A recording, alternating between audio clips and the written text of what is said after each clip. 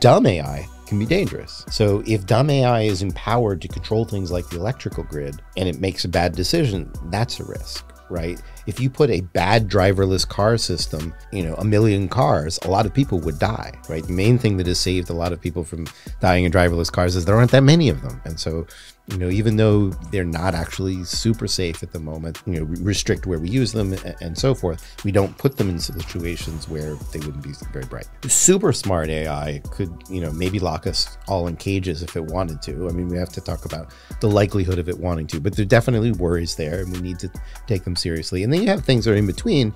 So for example, the virology stuff is AI that's not generally all that smart, but it can do certain things, and in the hands of bad actors it can do those things. And I think it is true, either now or will be soon enough, that these tools can be used to help bad actors create viruses that cause problems. And so I think that's a legitimate worry, even if we don't get to AGI. So we have dumb AI right now as a problem. Smarter AI, even if it's not AGI, can cause a different set of problems. And, if we ever got to super intelligence, that might open a different can of worms. I mean, you can think like, human beings of different degrees of brightness and with different skills, if they choose to do bad things, can, cause different kinds of harm.